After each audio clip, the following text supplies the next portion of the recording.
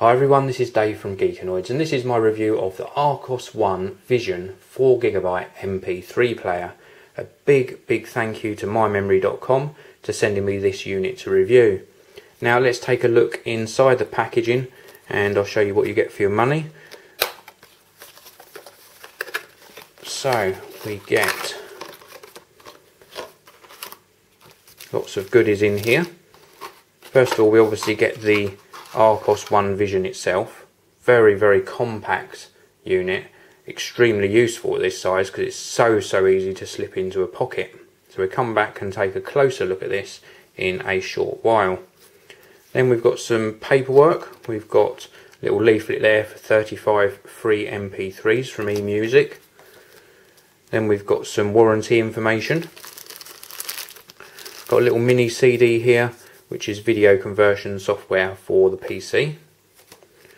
And then in various languages we've got some sort of setup instructions. This is the English one here, so you get a nice full colour quick start guide, and it guides you around the various controls on the unit as well as how to navigate through the menu system.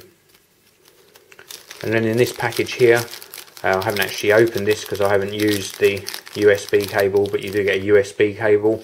This is for connecting it to your computer for transferring music, video and other data onto the unit, as well as obviously charging the device. And then in this packaging here we get the Archos supplied headphones, and these are pretty good quality. They're bog standard headphones really. In ear, they go very slightly into the ear, a little bit of padding around them. Not the best quality headphones you're going to get. You may want to upgrade them, but certainly for the price they do perform more than admirably on the Archos One Vision. And then to the player itself, it's supplied like this with a film over the front, so we're going to remove that now so you can take a closer look. And this is the Archos One Vision. It's a very nice looking player. It's made of plastic. If I just turn around there, you can see the Archos One Vision logo on the back. Now a guide around the controls. We have got on this side completely blank, this side just a little lanyard connector on the corner here. The top's completely blank. On the bottom we've got a earphone socket, which is a standard 3.5mm audio jack. Here we've got an on-off switch for turning the player on and off, and then we've got that mini USB connection for charging and transferring data onto the device. And then on the front of the unit we've got some buttons. Let's give you a closer look at these. We've got a previous button for moving back one track or for moving forward one track here, and this is also used for moving up and down the menu system. And then we've also got a power button for putting the unit into sleep mode and also for going backwards in the menu system. Then we've got a play pause button here, and this is used for both playing and pausing music, but also for selecting options in the menu. And then we've got a volume up and down button on this right hand side here. Now it will play back MP3s, WMAs, FLAC, APE and WAV formats when it comes to music. You can also view JPEG and BMP photos, plus it will play back videos which are just about watchable on the 1.5-inch screen. It even displays text files, and using it is really easy. It connects via USB and then you drag and drop files onto it on a Windows, Mac or Linux computer. Now battery has a claimed life of 21 hours. For music I got just over that at 22 hours. So let's turn this on now and give you a look at the screen. So we've turned the switch on the bottom, and then we have to push the power button on the front, and this starts the little MP3 player up. And the screen isn't bad. As I say, it's 128 by 128 pixel screen, 1.5 inch. And then we've got the menu system here, which we go up and down using these buttons here. So I'm going down the menu system and then back up the menu system, and as you can see we've got choice of music, video, photos, record function, because it will actually record. That was one thing I didn't show you on that initial tour. Just here, little tiny dot on this side, and this is the microphone pickup. so you can actually record memos on the device. Then we've got files, because it does actually read text files and also lyric files as well.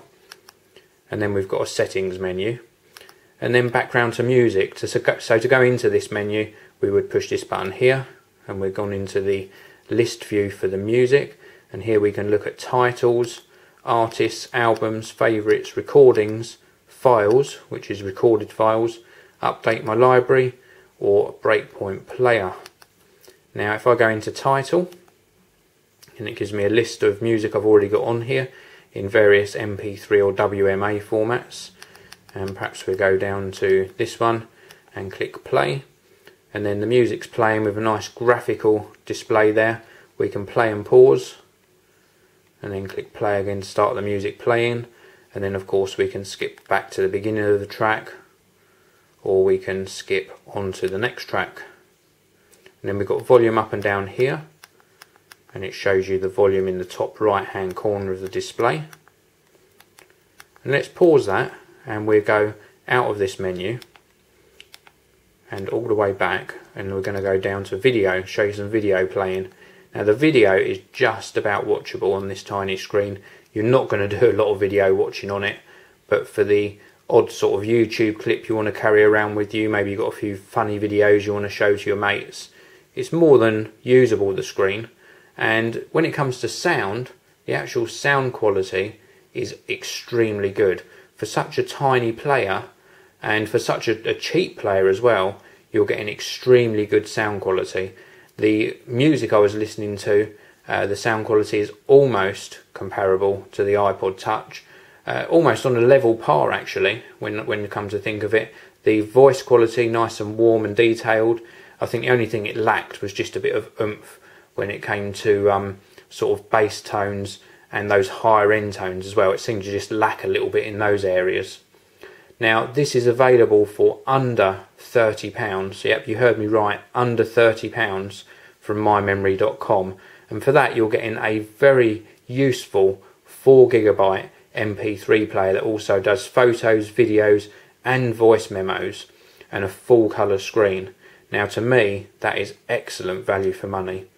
This is my review of the Archos One Vision 4GB MP3 and video player. Thank you very much for listening. Please do come back soon and check out more video reviews on the Geekanoids channel. This video review is sponsored by Crucial, the memory experts. They provide reliable PC, notebook and Mac memory to boost your system performance and improve your general workflow.